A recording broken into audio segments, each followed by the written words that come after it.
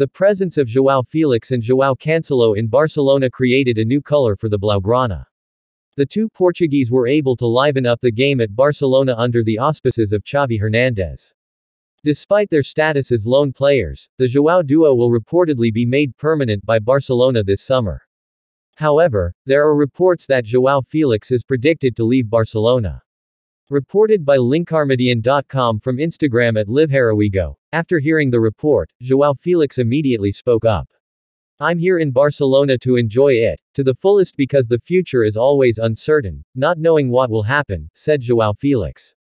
Joao Felix's hope is to win a prestigious trophy with Barcelona. Having the status of a big European team certainly gives the player from Portugal hope. Moreover, currently Barcelona is perched at the top of the standings and has the opportunity to win. "I hope to win trophies, that's what every player fights for.